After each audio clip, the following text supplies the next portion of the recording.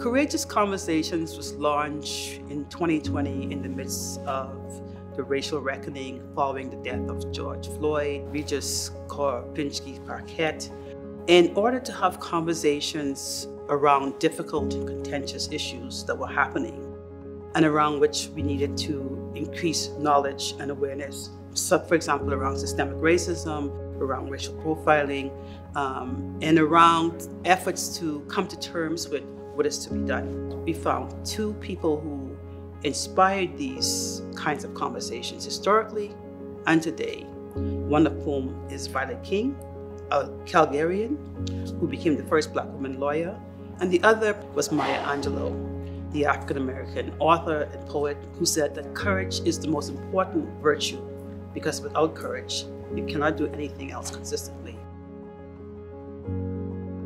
What inspires me is having the conversations with these leading thinkers from across campus, the country, and around the world who have been thinking deeply about these issues, who have been engaged with social justice movements, with university communities, with other intellectuals and activists, with an aim not just for understanding, but also for thinking about how that understanding can be mobilized in order to affect sustainable change.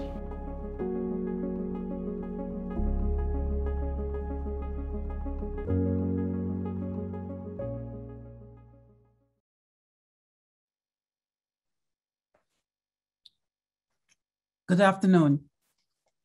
My name is Dr. Melinda Smith, and I am the Vice Provost and Associate Vice President, Equity, Diversity, and Inclusion at the University of Calgary. It is my distinct honor to welcome you to this third session in this fall Courageous Conversation speaker series.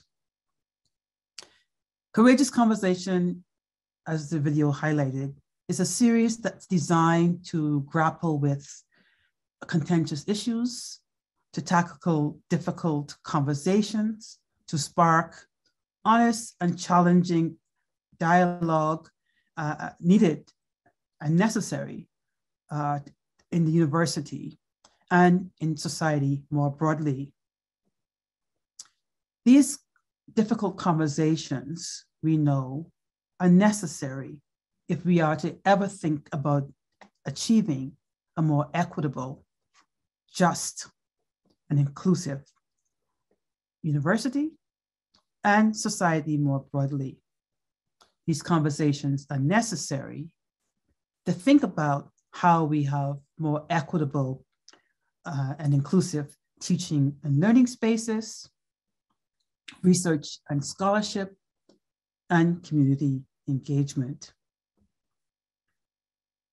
These kinds of conversations and the push to think about moving from talk to action are just one aspect of the anti-racism, equity, diversity, inclusion, accessibility, literacy, education, and awareness taking place through the Office of Equity, Diversity, Inclusion, and at the university more broadly.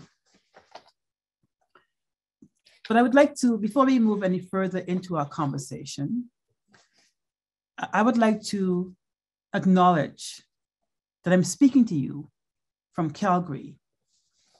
And I would like to take this opportunity to acknowledge the traditional territories of the people of Treaty 7 region in southern Alberta, which includes the Blackfoot Confederacy, comprising the Siksika, the Piikani, and the Kainai First Nations, as well as the Tsuut'ina First Nation and the Stoney Nakoda, including the Chiniki, Bears Paw, and Wesley's First Nation. The city of Calgary is also home to the Métis Nation of Alberta, Region 3.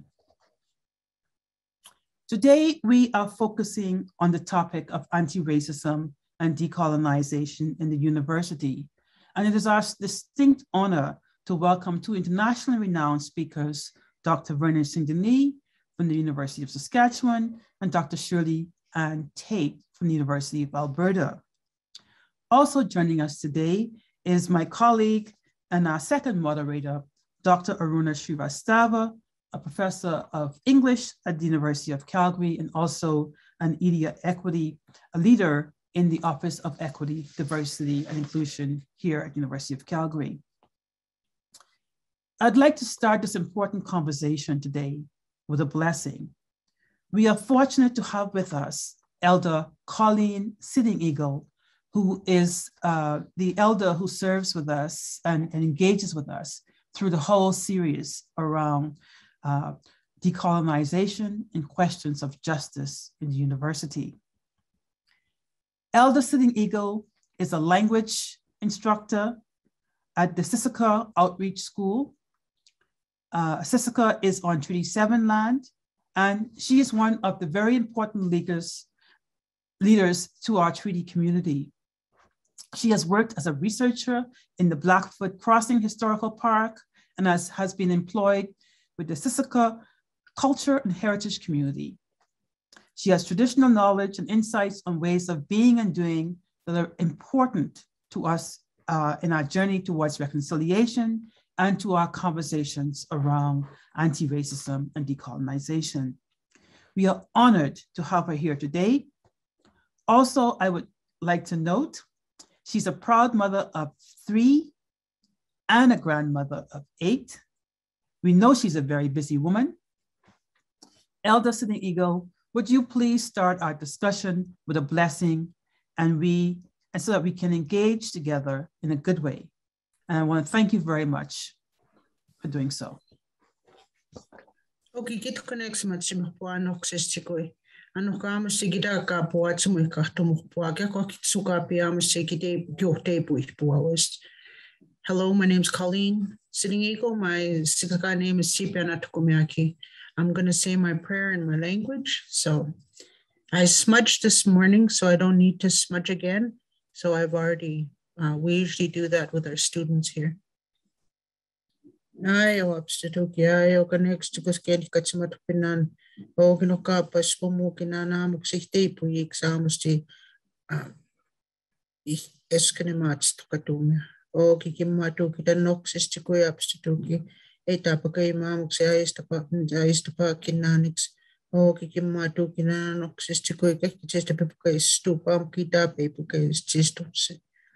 Etapaka Muxi is just cynics. O Kikimatu Kinan, and of communities Katupina Muxakwe, o Kitsis to Napi. O Kikimatu Kinan and of Kamux sticks, Okusoex, Utskimman works like a sita menucia. O Kikimatu Kinan and of Caps Joki, no Kenesamukin and of Capwatwix in Ukinan, o Kakitsakinis to Boka Stamokinan systems. O Kenekin Stokaman stabs to Toki. So I'm just going to give you a brief opening remarks. I have, like I said, I work at the Siksika Outreach School. So I just finished cooking with the students, and I have to leave here quick to go pick up a student that needs a ride into school. So like Melinda said, I'm a very busy woman, but I take time to share what I can with all of you. In my prayer, I talked about working with people such as all of you that are in attendance today, that all your loved ones be blessed with the hands of our Creator, that whatever endeavors we have, that they follow through, and whatever is placed in front of us be made easy with the blessings of our Creator. So the topics that have been talked about while I've been here, they've talked about many avenues that Siksika Nation is dealing with at the moment. Sad to say, we just lost our oldest elderly woman this morning. Her age is indefinite because a lot of our registries weren't correct, but my condolences to her family. So, oh, excuse me. So when you talk about racism, anti-racism, here in Siksika, there is racism within the communities on our reserve. I know it's kind of strange to hear that, but we often hear the word, the rich against the poor. This one isn't that kind of a battle. It's more like we are fighting a holy battle here in Siksika, where we have holy societies that have placed themselves above everything. And then there's the, just the regular Siksika members that attend these ceremonies for blessings. But a lot of times we mix up these two and think we're above everybody else. So that's a little bit of the racism that we're working on. It's more like discrimination, I would say. So in the past, I mentioned that my goal is to raise the Siksika language fluency within Siksika. We have 8,000 people in our membership. 592 of those are fluent in the Siksika language. I teach here, and I'm hoping that, once my students leave Siksika Outreach School, that they can converse in Siksika, not just knowing the colors or numbers or animals, but to actually converse in our language. So I teach them every day how to put the sentences together, how to use the sentences. And just like I said, we've been cooking. I even bring the cooking into their cooking class. We've made crackling. It's rendered beef fat that was, now it's a delicacy. Before it was normal. It was a normal thing that people would do alongside their bannock or, so that's what we teach, and that's what we share with our children. And I know I'm kind of rushing, but there's a student waiting for me to get picked up, but I will join you when I return. I will join in, and if there's any questions or anything that you need to ask of me, I'm more than happy to share with you. So thank you. Thank you. And I want to give you this tobacco as a thank you for not only being here today, but being part of the entire series and engaging with the communities here and around the world who have participated in this series. So we are all coming from different places in the midst of this pandemic, but rest assured that we will get this to you in a timely manner. So thank you very, very much. Thank you. And see you soon. So today's panel, as Elder Sitting Eagle highlighted, is going to delve deeper into the question of anti-racism and decolonization in the university. These are centuries-old questions, really, the intersection of anti-racism and colonialism, how they have been embedded in societies generally. My view, if you look at the early works of Amy Cisas, Fanon, any of the early decolonization scholars in Africa or across Latin America, the decolonial schools and subaltern schools in Asia and decolonial schools in Latin America, anti-racism has been inextricably connected to the work of decolonization. So, one of the questions we have in terms of territory and place is also, is it possible to decolonize and indigenize the university itself, this institution we've inherited from the colonial period, or the disciplines that we have inherited from Europe, and the kind of reading list and requirements? Is it possible to decolonize and also to indigenize? And are they similar, and how are they interconnected? Anti-racism is an essential part of decolonial thinking, knowledge creation, production, construction, and practices, but also ways of knowing and being in the academy. So it is a necessary building block of transformation of the universities. And so part of that too is also, as we will hear in this, the speakers today, is actually confronting the issue of whiteness as a structure of domination in the institution, and thinking about how not to replace one form of domination with another. So before we launch any further into discussion, let me introduce our first speaker who will begin to take up these issues for us. Our first panelist is Dr. Verna St, a professor of education in the Department of the Educational Foundation and the special advisor to the president of the University of Saskatchewan on anti-racism and anti-oppression at the University of Saskatchewan, where she has taught undergraduate and graduate courses in critical thinking, critical and intersecting anti-racism education, and she's written extensively in this area since the early 90s. Dr. St. Denis identifies as both Cree and Métis, and she's a member of the Beardies and Okamasas First Nation. I will now turn over the virtual floor to Dr. Verna St. Denis.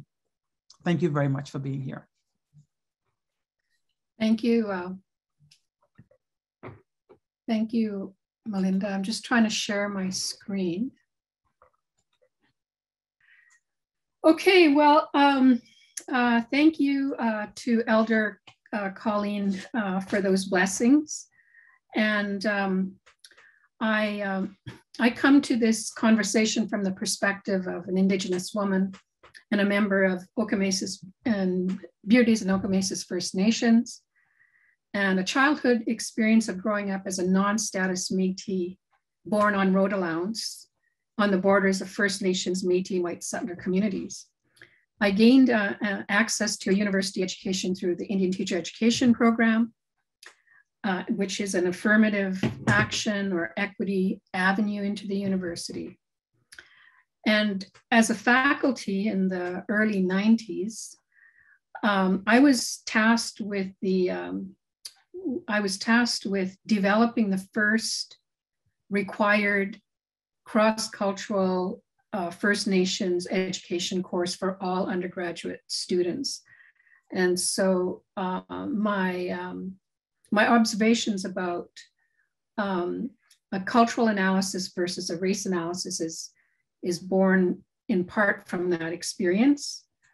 And so, so drawing on those experiences, particularly from a College of Education perspective, a profession that impacts all Canadian citizens, as public education requires mandatory attendance, I've witnessed the importance and shortcomings of university education that fails to take seriously the experiences of racialized people and Indigenous people in this country. And speaking from a faculty of education location, we need to address racism directly, not subsumed under a culturally responsive framework. So often examining the cultural diversity of our students and citizens serves as a decoy from examining the history of white racism. And it's too often that culturally diversity approach is too often used as a strategy to avoid examining the embeddedness of whiteness in higher education. And so that's a little bit of my talk, is to look at how thinking about cultural difference is the default position for not talking about race and avoiding the charge of racism. And here I'm drawing on the work of Alana Linton. And so the question of what constitutes decolonizing education is a question we've long asked in Indigenous education. And again, I'm referring to education in the K-12 system, and the barriers to exercising self-determination in Indigenous education has always been hampered by government policy, that we submit ourselves to pedagogies of colonial education. And so as an anti-racist educator, I've focused on the discourses of culture and how they work to erase the impact of racism and white supremacy in the Canadian public. And so I'm interested in how this concept of culture came to replace the language of race in the aftermath of Holocaust. So I share that interest with Alana Linton. And here I'm citing from her publication in 2005. She argues that merely replacing race with culture failed to expunge the ranking of humanity implied by theories of race. And she argues that the shift from race to culture or ethnicity is little more than a cosmetic one in terms of the impact it has on actual experience of racism. So the shift, I think, has, we've seen the repercussions of the denial in our society. And so, for example, last summer, our RCMP commissioner declared that we don't have systemic racism, or they don't have systemic racism within the police force. And Goldberg already observed earlier that this notion that there's no racism builds on the Eurocentric definition of racism, and it's a severing from a basis in colonial rule. So how does this denial of racism impact our decolonizing Indigenous efforts?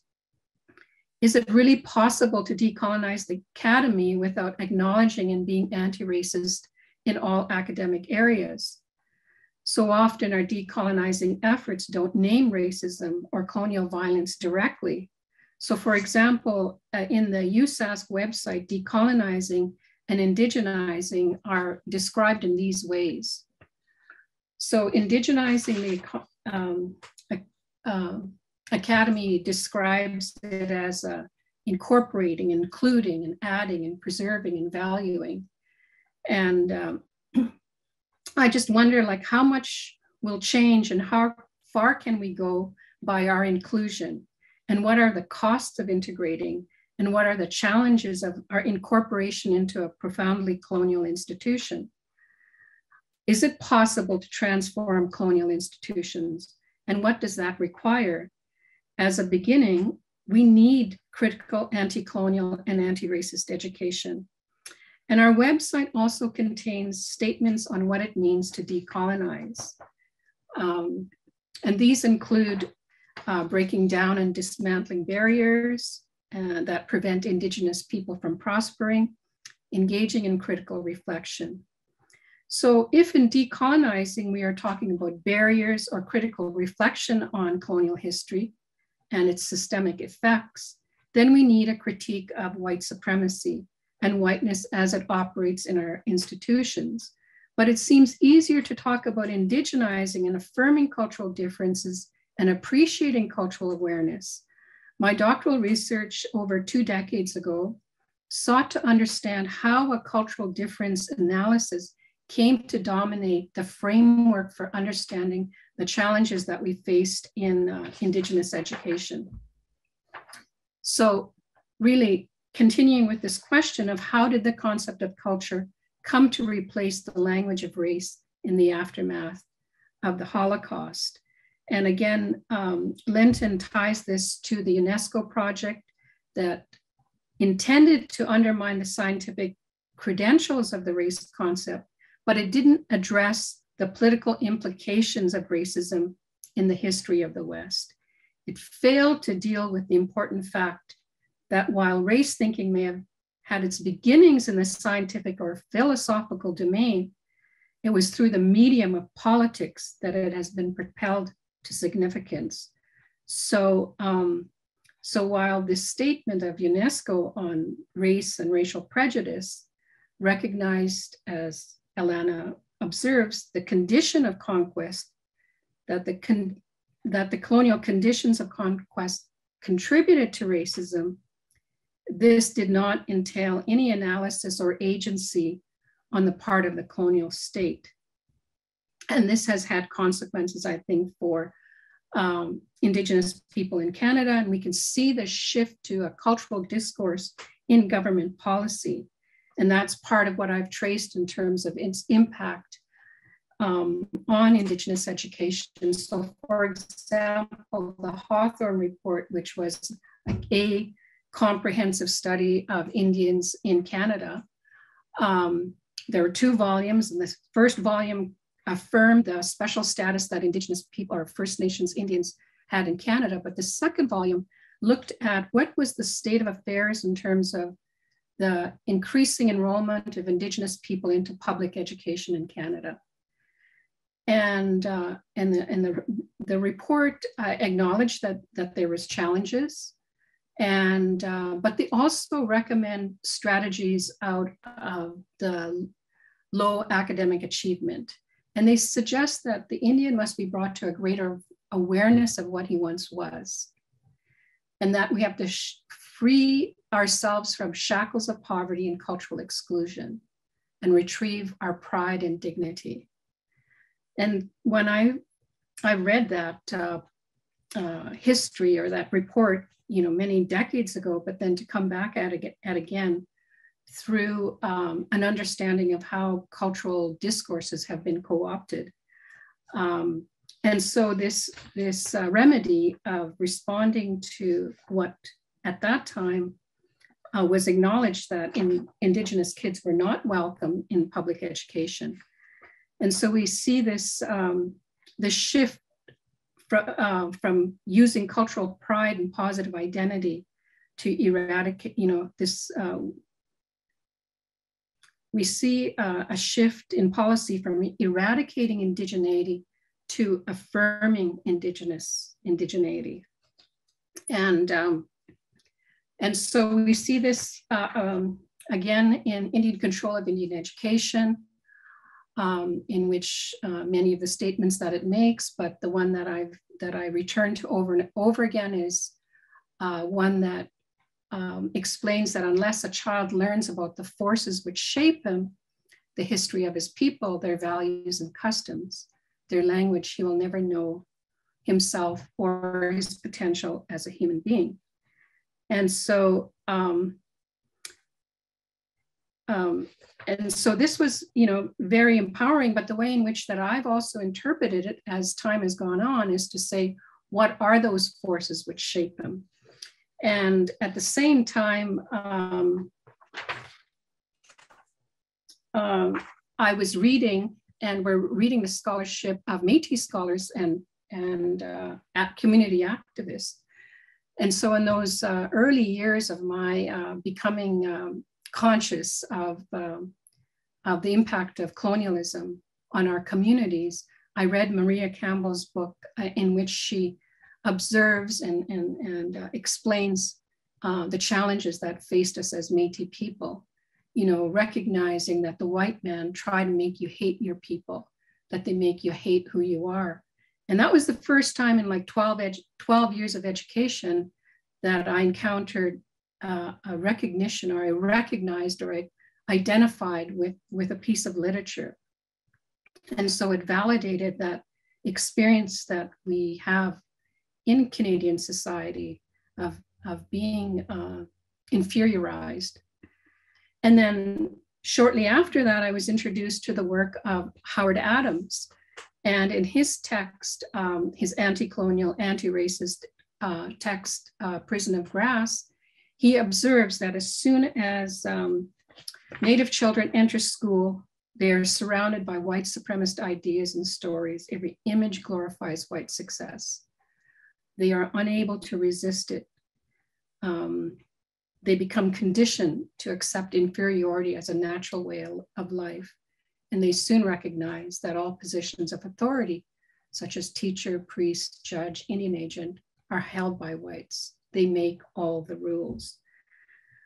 So for me, despite this anti-colonial and anti-racist analysis from 1975, cultural discourses have continued to dominate within Indigenous education. And more recently, I have valued and appreciated the work of scholar Aileen Morton Robson, who also urges us in Indigenous studies to consider moving Indigenous studies beyond cultural difference to an exploration of whiteness and race. And, and so in part, you know, I would argue, you know, that as Fanon observed a few decades ago, that we try to convince the colonizers that we are human beings. And when I read Fanon, and he does a critique of some of the strategies towards decolonizing that we make, he made this observation that we will never make colonialism blush for shame by spreading out our little known cultural treasures under its eyes. And so to think about, like, how do we decolonize an institution that is deeply embedded in colonialism, and how is that our task to convince colonizers that we're human, that we have our cultural traditions that are worthy of maintaining, and and how does that keep us from acknowledging and exploring and examining the role of whiteness in our lives? And so more recently, in Métis scholar Chris Anderson recognized in his 2009 article that we need to be teaching about whiteness, how whiteness frames indigeneity, and how Indigenous people know whiteness should stand as a central component of the discipline of Indigenous studies. A sophisticated Indigenous studies discipline must focus on Indigenous communities as a critique of colonial society. So these two approaches have consequences for identity construction of white settlers. And one way in which I get at that in terms of thinking about what does a culturally relevant approach do, and what does an anti-racist approach do? And how are they productive of non-Indigenous settler identities? And one way in which my colleague, Dr. Carol Schick, and I have explored this is by looking at who are non-Indigenous people in anti-racist education. Well, they're implicated in oppression, they're seen as colonizers, recognized as colonizers, beneficiaries of colonial violence, unfairly advantaged, engaged in practicing genocide, perpetrators of inequality, thieves and liars, stolen children, stolen land, required to be accountable, required to be honest and responsible.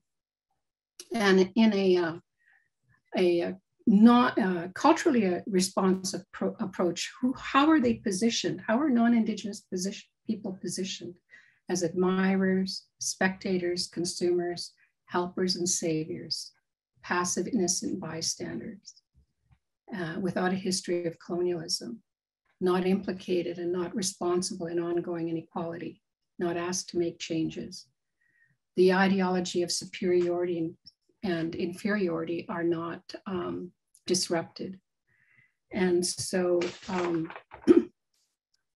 so that growing recognition that these two approaches require a very different investment from settler colonialism.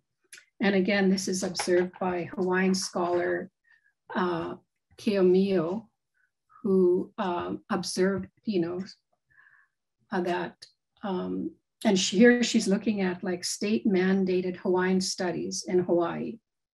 And she went in and did research on how is that being practiced. And she made these observations that schools offer benign lessons in Hawaiian arts, crafts, and values, but it tends to erase Hawaiian suffering, hardship, and oppression. And she asks that we need to tell more uncomfortable stories, and those uncomfortable stories include acknowledging white supremacy that devalues the lives of Indigenous people. And of course, we see this every day across the country. In the recent report on Joyce Etchequan, that if she were white, she would be still alive, and that she died because she was Indigenous. We see this in terms of the RCMP finally acknowledging that that they were not fair, and in terms of how they treated Colton Bushy's mother, and on are the examples every day. Now, I had a chance to review the TRC and the calls to action, and I can make some further comments about that, but you know, he makes the statement that it was the educational system that contributed to this problem in this country, and it's the educational system that's going to help us get away from it. And I'm not sure that we can do that without anti-racist education and a critique of white supremacy and colonialism. And just to conclude, I think we need to return back to our Indigenous scholars who observed, you know, almost 5 decades ago, that for education to be truly liberating, it cannot take place within the present institutions and bureaucracy. Now that's interesting to think about decolonizing the academy. It will require more than placing Native elites in the oppressor's position. Structures will have to be destroyed and new ones built that embody freedom and humanness, as well as political power. And I think that we would be wise to return to some of these original scholars who make these kinds of observations, like I said, almost 5 decades ago. Thank you. Thank you so much for that, really thoughtful presentation. And I'm sure we're going to get a lot of questions, Dr. St. Denis. At the moment, though, we're going to move on to a talk by Dr. Shirley Tate. Dr. Tate is a professor and Canada Research Chair in the Department of Sociology at the University of Alberta. She's the CRC Tier 1 in Feminism and Intersectionality at the University of Alberta. And she is also an honorary professor at the Nelson Mandela University in South Africa. Her area of research is Black diaspora studies broadly, and her research interests are institutional racism, the body, affect, beauty, hybridity, race performativity, and Caribbean decolonial studies, while paying attention always to the intersections of race and gender. So I'm now going to turn over the virtual floor to Dr. Shirley Tate.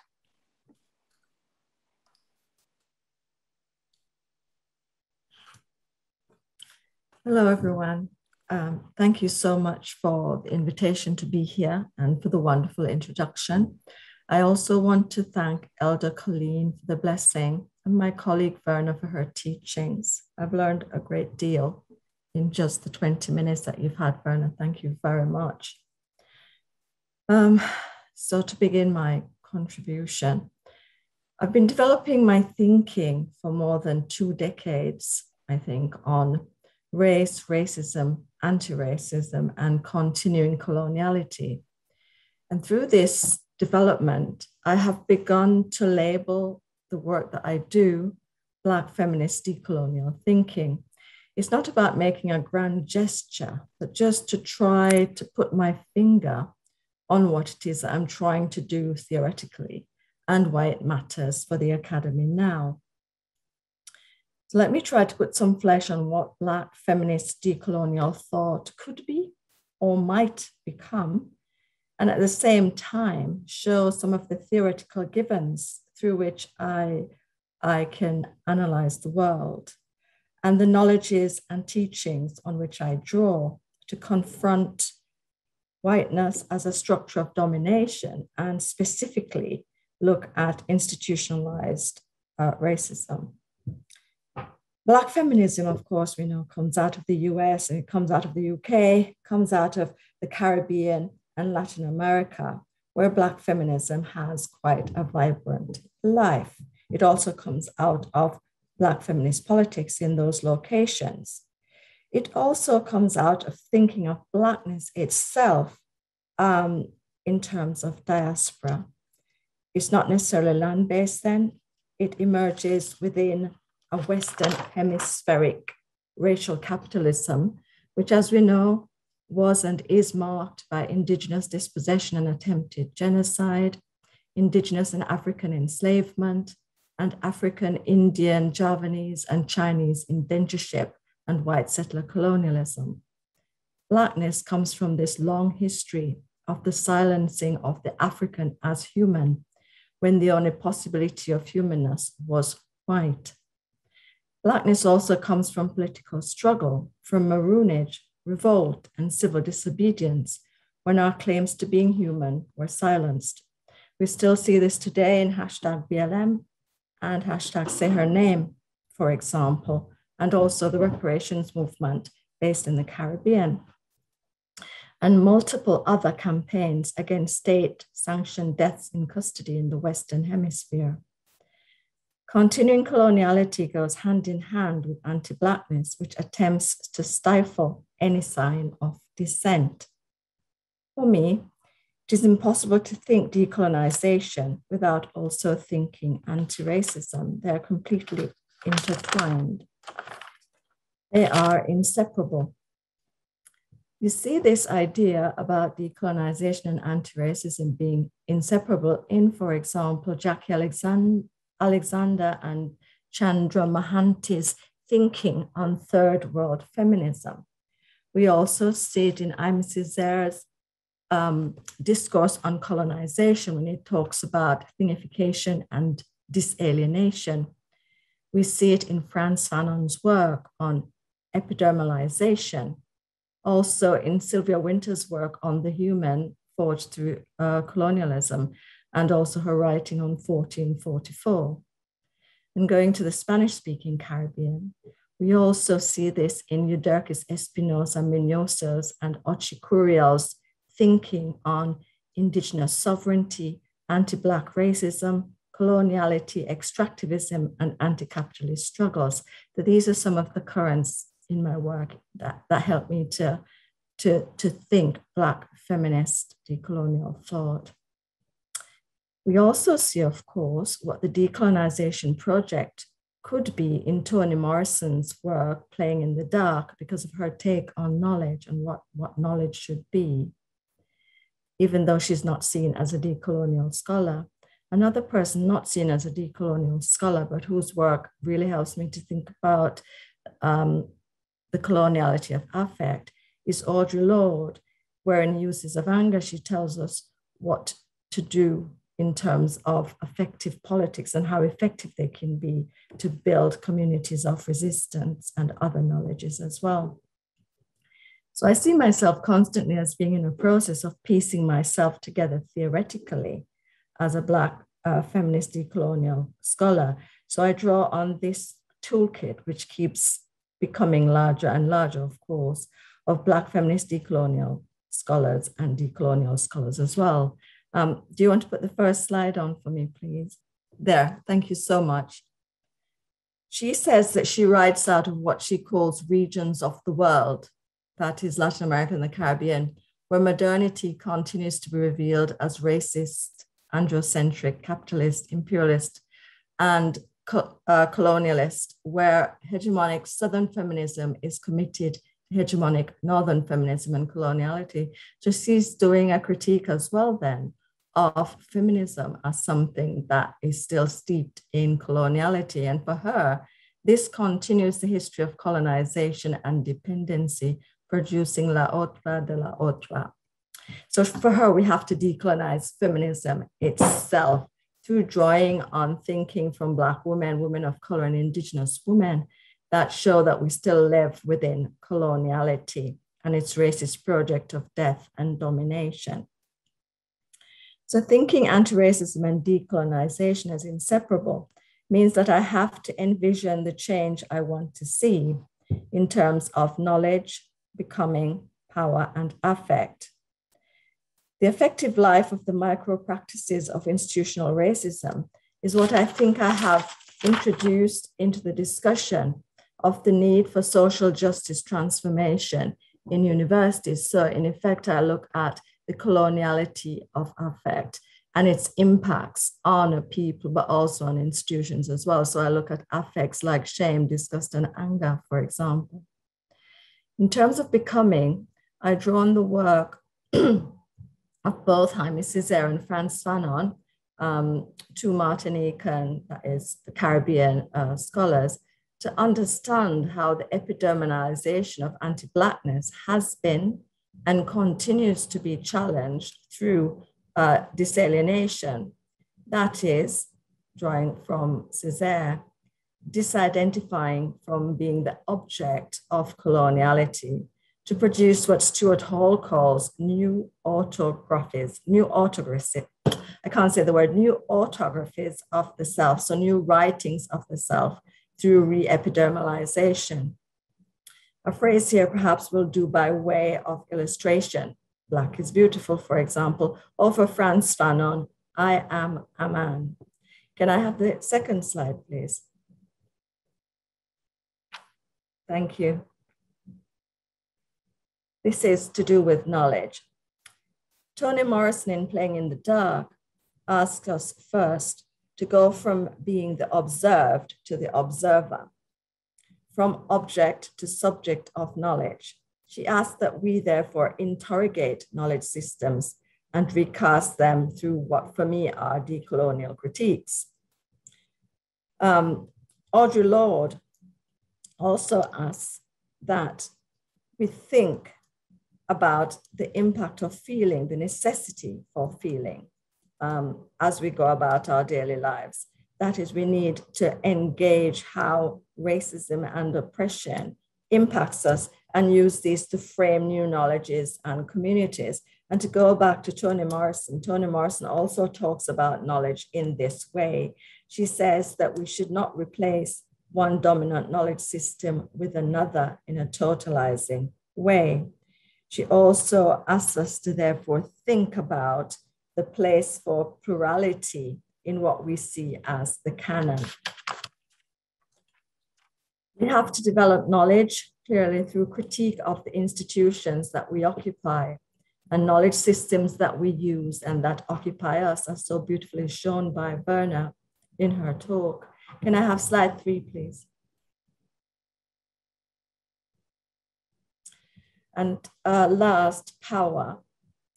Black Latin American and Caribbean feminists like Euderquis Espinosa Minoso and Ochi Curiel, who are both African descendant feminists from the Dominican Republic, stress that we should not forget that the decolonial project will operate within a context of capitalism, Western modernity, and continuing coloniality.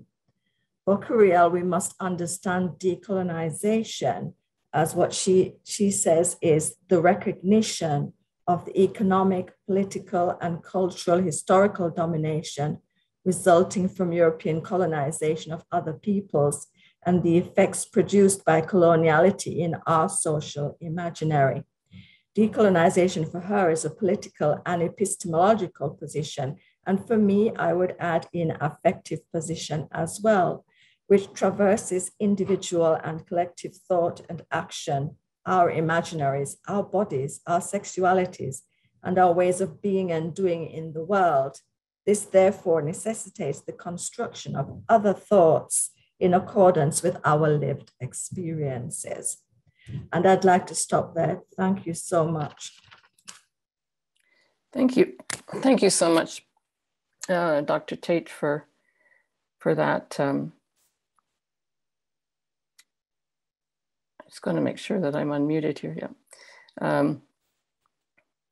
For that wonderful talk and some great food for thought. I'm just checking here to see that whether we have some questions coming up. I'd also like to take the opportunity to have a bit of a conversation with you and with participants in the webinar. And also if Elder Colleen Sitting Eagle, if she's returned, if people would like to ask questions of her. We currently only have a few questions in the Q&A, but there's one question that I would like to start with while we're waiting for those. And I'm fairly new to webinars in the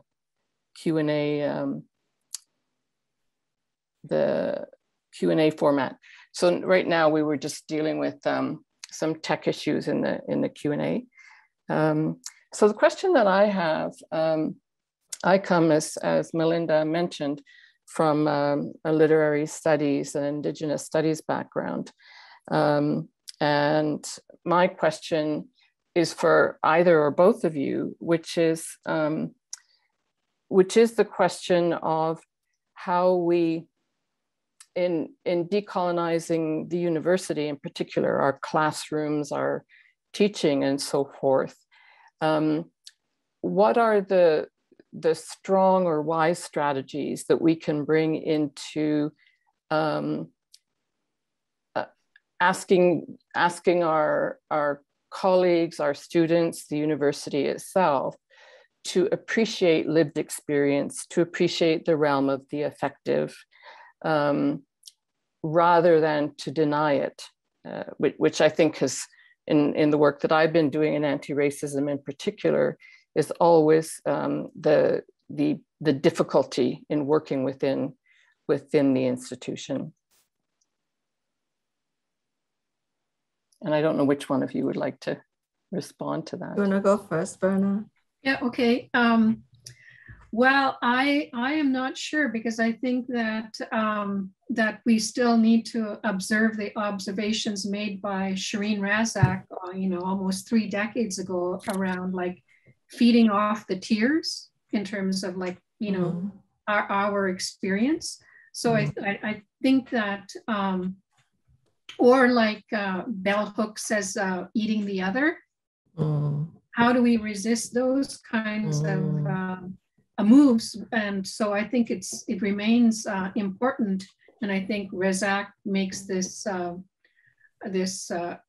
argument in her book, Looking White People in the Eye, that you have to keep the focus on dominance. Yeah. And that, that's part of what, as challenging as that can be and unexpected for many students coming into a justice course. They come in thinking they're going to help the other.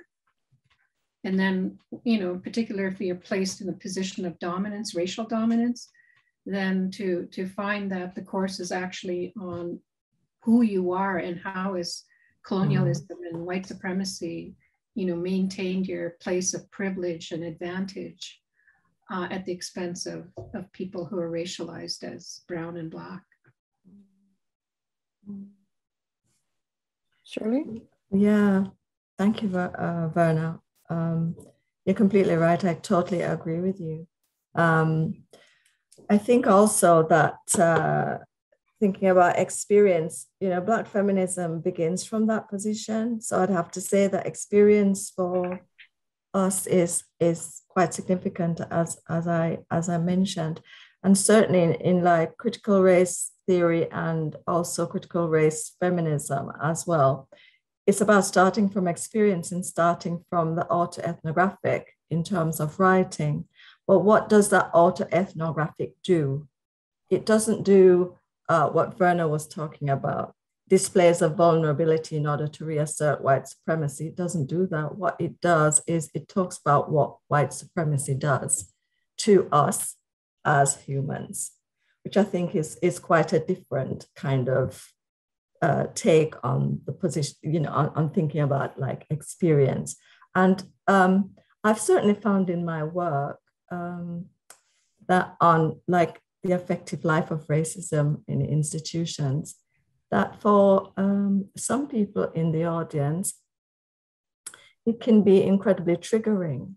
And it's similar to what Verna was talking about people in the classroom who come in to do something on justice and then find it very uncomfortable when they have to think about themselves as implicated in white supremacy. But that's part of the unlearning of racism, which I think is absolutely vital. If that is never done, then we won't make any progress.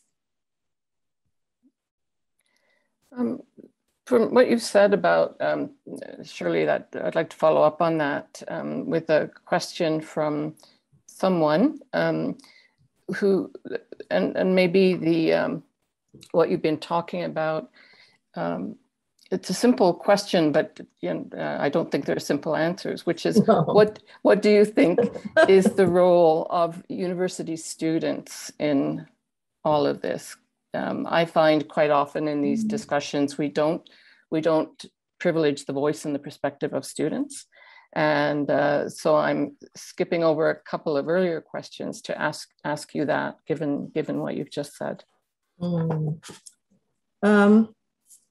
I wouldn't want to dictate what the role of students should be, because I can only really speak about my responsibility as an anti-racist, right? But perhaps students in general, because I think racism impacts everyone, all of us, we're all implicated in it.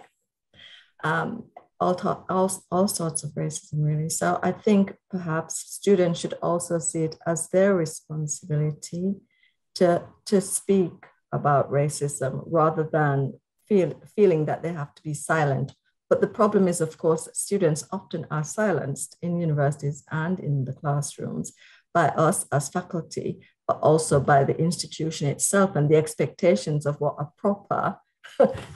proper sociology student should behave like, or whichever discipline it might be, and also what proper knowledge is in the different disciplines. So I think it's the role of students is quite a complicated one, because of course, if you become a student activist, a student anti-racist activist, you can also open yourself up to things like being expelled from the university, right? Having a lot of sanctions. So you really have to think about, I think I had to do this, think about what my responsibilities are, and also to what extent I can expose myself, what dangers can I expose myself to, where it would still be safe for me to continue doing the work. So that would be what I would say. And the other thing I would say is we have to engage very actively in anti-racist coalitions. That would be part of what I'd like my students to do. Mm-hmm. I suppose I would add to that quickly too, that being a university student isn't a homogenous category either. That there are different levels of privilege and so forth that go with that. And that brings us back to the question of being an ally that Dr. St. Denis brought up. We now have some great questions. Verna wanted to say something. Sorry. Yeah, I'm sorry, Verna. I'm sorry. Yeah. No,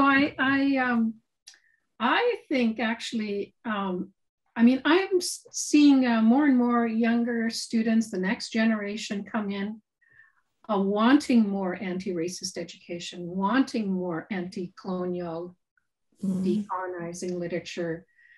And we're at the U of S involved in looking at what's available across Canadian universities, particularly U15.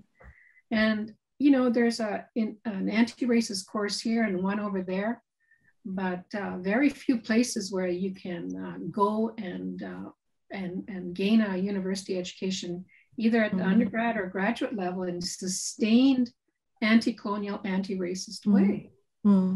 And I just see that graduate programs are, particularly in colleges of education, there's just a real shortage and limited kinds of course offerings and even graduate programs that provide you with that kind of opportunity. So I know that the University of Saskatchewan students organization are lobbying for increased education, actually, ironically, within a higher education.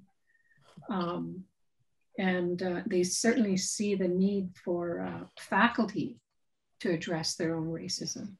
So, and I think, yeah, there's always a risk in terms of student activism, but I see as well a growing acknowledgement and desire for non-Indigenous, Indigenous students to collaborate and work together. And I think that's a really positive.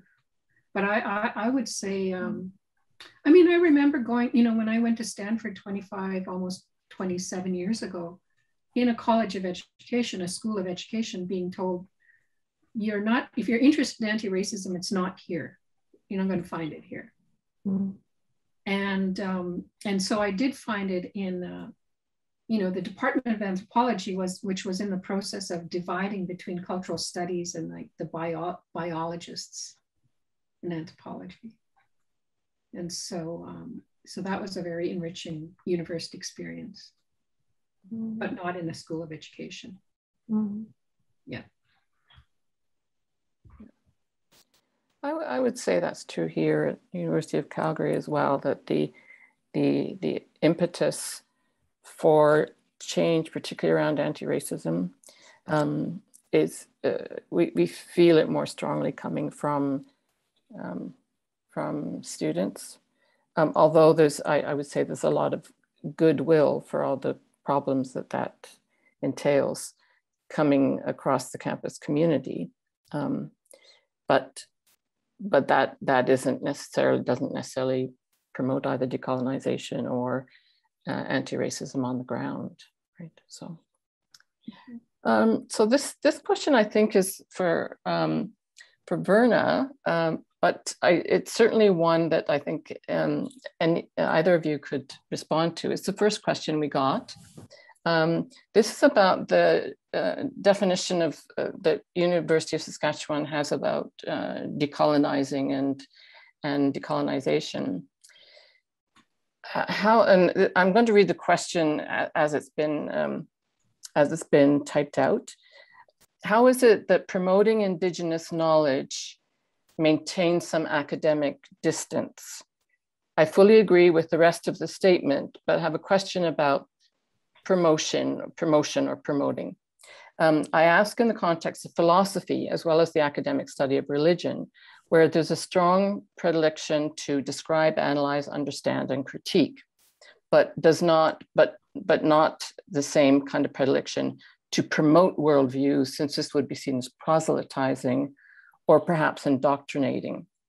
How is promotion of Indigenous knowledge different? Oh, I don't know how to respond to that question. I guess, you know, in terms of those kinds of words that were used to think about decolonizing, my concern was that how is it that, how much will change if we just get included into a system that's already problematic, and how will our Indigenous knowledge get heard? And then, you know, I think there's also some concern about how does it then get co-opted? And, you know, for example, I was listening to 2 CBC radio station a couple of weeks ago, in which,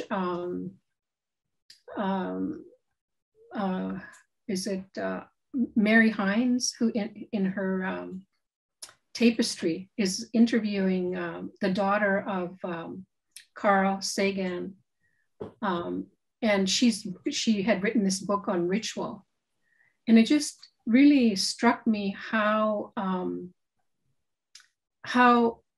mean, she was talking about the value of ritual, and then I was thinking about how Indigenous rituals and traditions have been so maligned.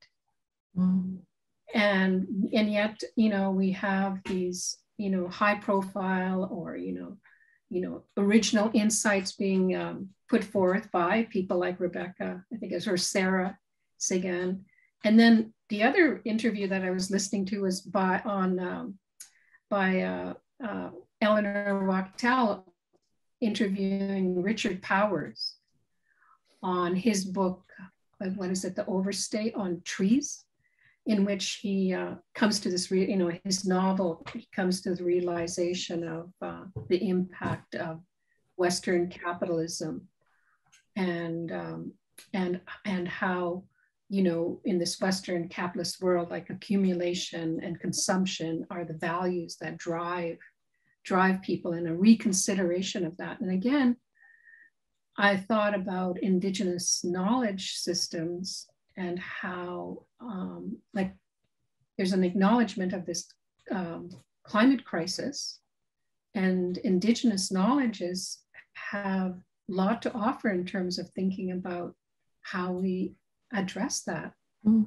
And there's just been like a long history of Indigenous knowledges being ignored. So, for example, we heard in how the fires in BC this past summer, and a final recognition that maybe Indigenous people and their knowledge systems have something to say about managing fires.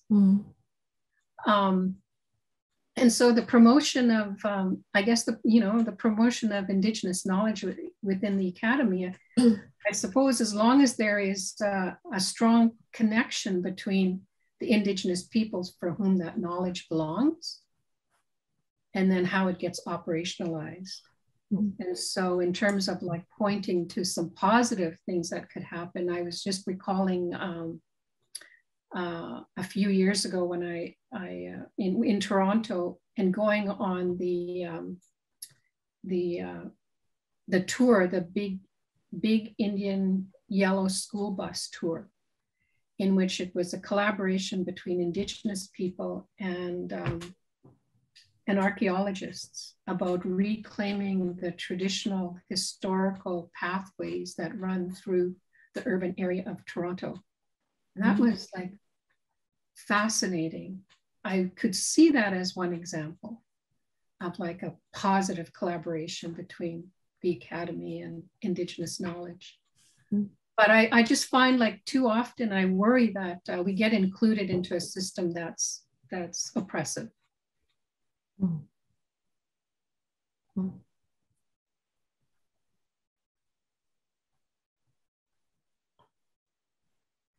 Okay, so we have some great questions here. We're not going to be able to get all of them, but I'd like to take a question here from Maurice Manyfingers.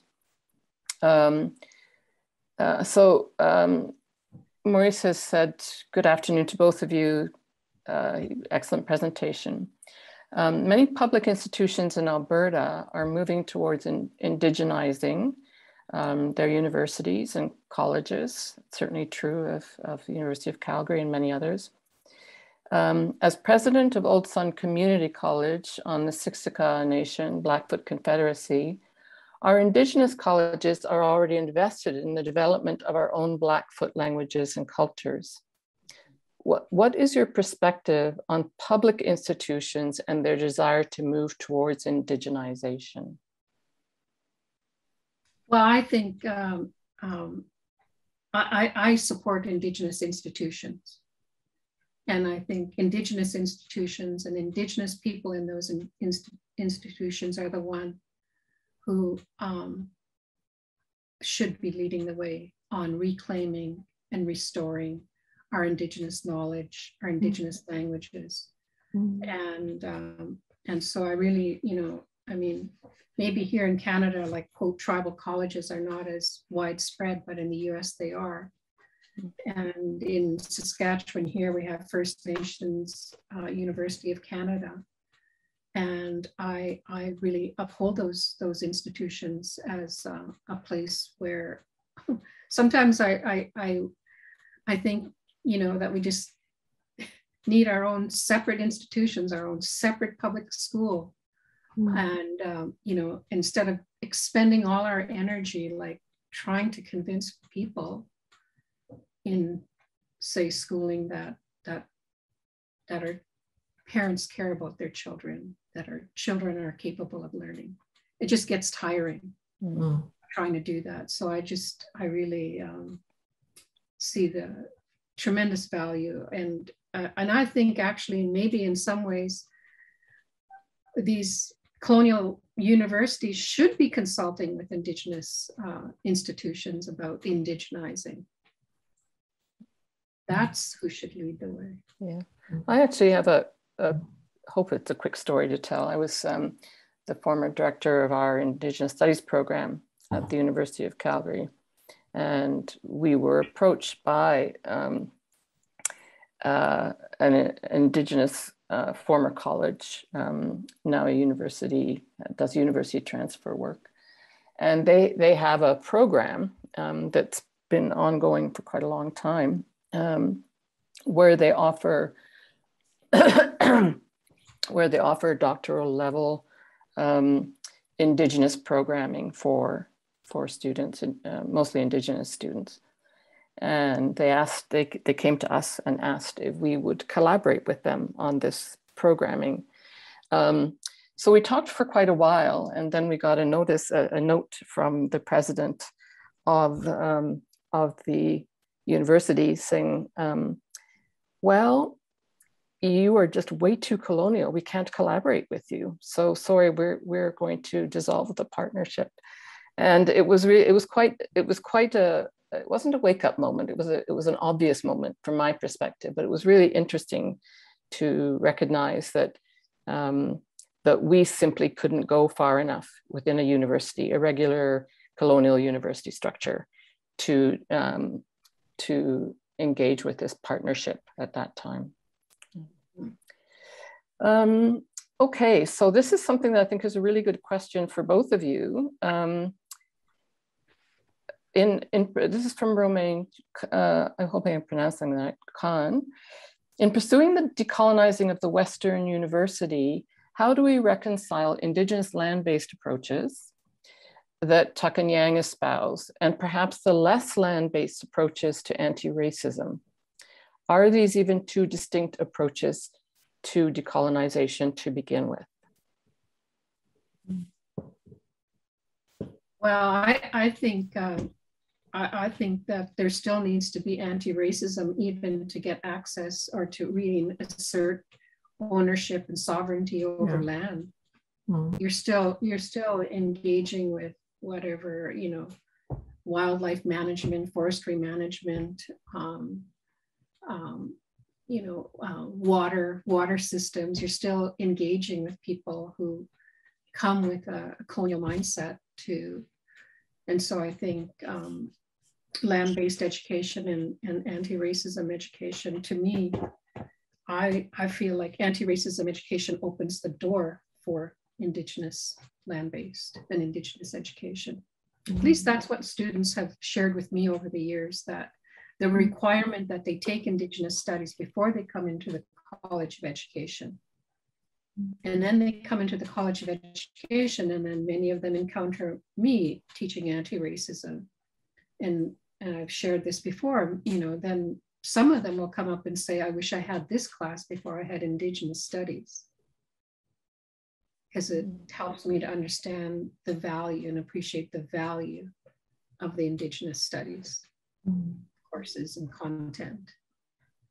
So I think they go together, and they've been separated, or one or the other. Shirley? I've been doing a lot of learning about land-based approaches since I've arrived in Canada. So unfortunately, I'm not like very literate, I have to say, on that topic. But having said that, I think that for me, one of the important things to think about is what's been taken from us as people from the Caribbean when our Indigenous forefathers were removed from the land, were killed. That is basically where our land-based traditions were removed very early on, and the only land-based positions we were then left with was the land of the plantation, from which we had to flee, if at all possible. So before I got to Canada, for me, land wasn't that significant, I have to say. But now I'm beginning to understand much, much more about the sacred nature of the land, the importance of the land in thinking. And somebody whose work has also helped me to do that in a way is the work of Tiffany King, where she's talking, it's called The Black Shoals. And she's doing thinking about the necessity for land-based thinking, drawing from Indigenous studies within Black studies. So I found that like a really generative text to begin, well, to continue my thinking. And I think that the thing about talking about Black diaspora is it does make it like Western hemispheric and not particularly linked to any land as such. But I think what Tiffany King shows is it's really important to think about land as well in terms of anti-racist work and decolonization for us as Black scholars. Mm-hmm.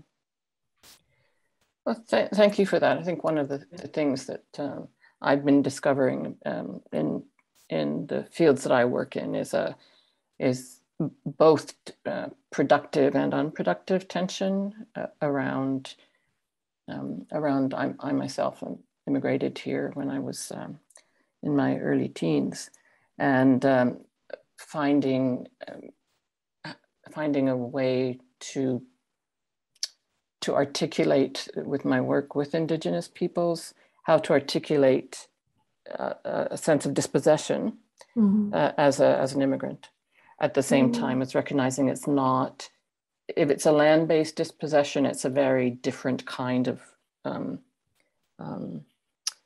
different around notions of sovereignty and so forth. Which is what I'm learning. Thank you, Verna. Yeah. Well, and I think, you know, like residential schools, that's what residential schools were about, was to sever that connection between family, community, and land.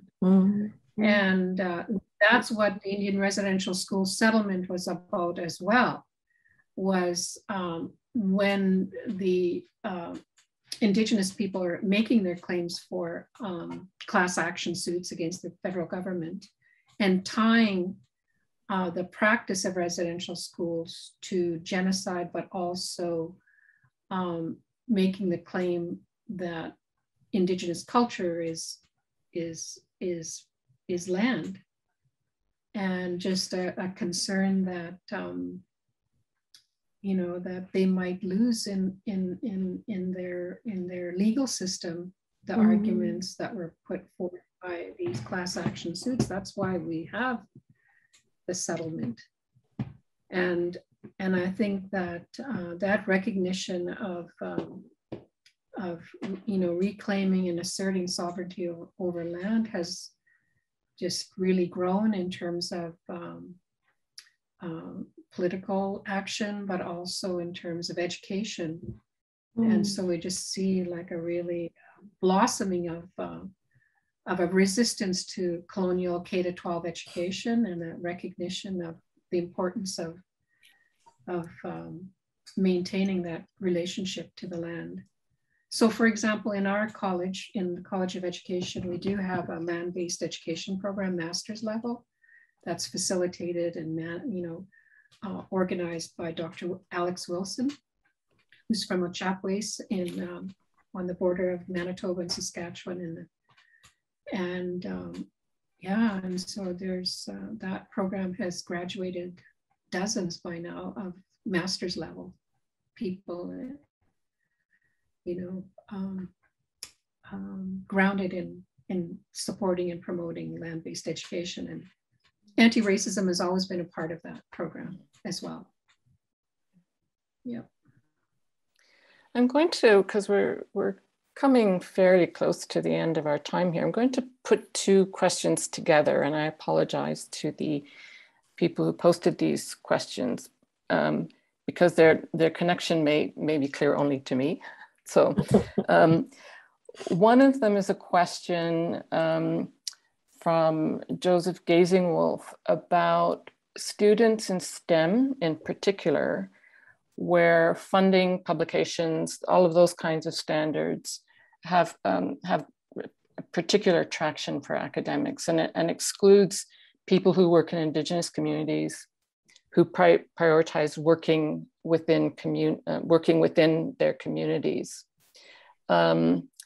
So Joseph has asked for strategies that might, for STEM, people working in STEM, decolonize, tenure processes, and other academic priorities. The other question came from someone who asked us how we could, in effect, decolonize our grading and assessment practices. And I maybe incorrectly saw those as two connected questions.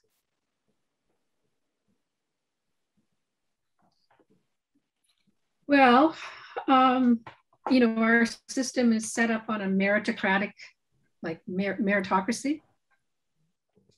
And so I've been looking at, you know, 20 years ago, it was really hard to find a critique of meritocracy as an ideology and also as a practice. But there are scholars now writing about, critiquing meritocracy and asking questions about what is it that we value? Do we value, this bringing in research dollars, a long list of publications, or might we start valuing what it would mean to value character, being a good person? Mm. How would you assess that? And would those of us who work in, you know, Indigenous community and how could that become valued? Because in terms of, I mean, we just went through that the other day, assessing all our CVs and assigning merit. Mm.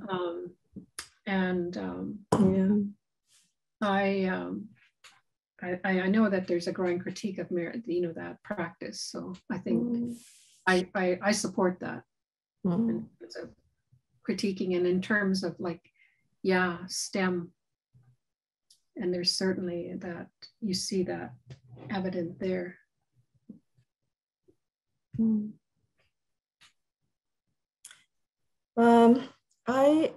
I just want to thank you, Verna. I was going to say something on meritocracy too, so it's nice that we kind of chimed together on that. I think then what I'd just like to say briefly is something about how quality is judged. I'm not from STEM, I'm a social scientist, right?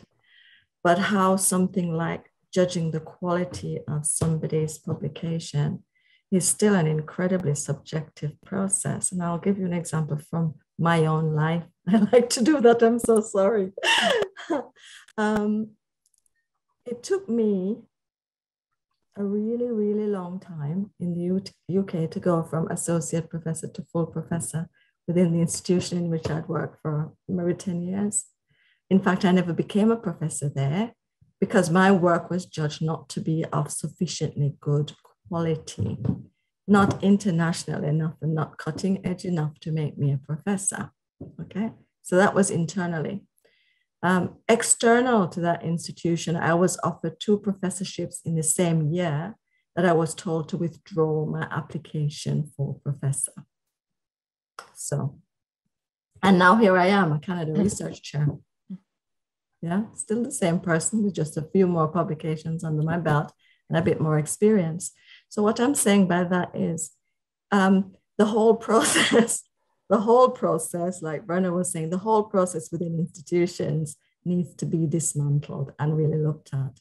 And remember, we make up institutions. It's the people that make up institutions. It's us who judge what's quality and what's not. It's also us that judge what's cutting edge and what is like at the forefront of the discipline. We do that. So we first of all need to decolonize our own minds on that a bit too, I would say. I'll stop there. Yeah, I mean, I could see some connection to this book by Markovits on the meritocracy. At first, I wasn't sure about his argument, but he makes this argument that meritocracy harms the elite for whom it benefits. It harms the elite by how it dominates their work. And so it impacts, what does he say? Their work interferes with their health, prevents them from forming strong relationships with their children, gets in the way of good relationships with their spouses. And I thought, oh, that's interesting, you know, because definitely have experienced that myself too, in terms of the sacrifices. In fact, my grandson asked me one day, he said, and he was about 5 maybe when he asked me, do you love your work more than me? Oh.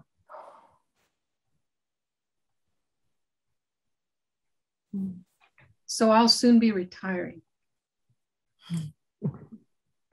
Anyway, I think these are really important questions. And then, you know, the idea of collaboration. I mean, I don't think it's very easy to collaborate in the academy the way it's set up now. Yeah. In fact, it discourages that. Yeah.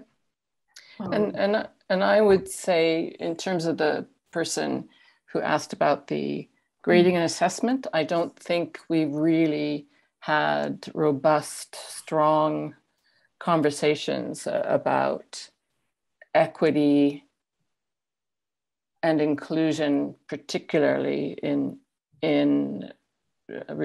changing assessment practices, really at any level, you know, whether it's assessment of professors or students, because particularly grading is something that many of us who are faculty members hold pretty dear, like our grading practices. So, but there is material out there, there's research out there about it. So, but we are now just at the end of our event. And so I would deeply like to thank Dr. Tate and Dr. St. Denis and Elder Sitting Eagle for their participation in this event. I see that Elder Colleen has been typing answers to some of the questions, so I hope some of you got those.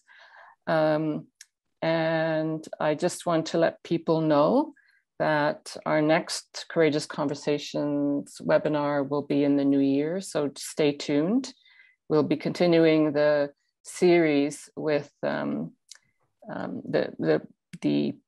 series on anti-racism and decolonization in the university later.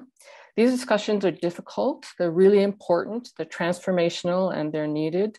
So for all the participants, your willingness to be part of these discussions matters, and it is what we need to build the momentum of change. Thank you for your wisdom to the panelists. Thank you for your openness and some great questions today to the participants. And all of you, thank you for being with us today. For more information on our Courageous Conversations series, please visit our website at ucalgary.ca/equity. I can't find it, equity-inclusion. Or you can just, which is what I do, I just Google OEDI on the UCalgary website. And even working in the office, that's my go-to way of getting there. And I think that's it, a wrap for today. Again, just a final thank you to the panelists and our elder for today for joining us for this great conversation. I know we had a lot of participants and there were many who would have come, but today is also the signing of the Scarborough Charter, so a lot of people were there today. Thank you very much.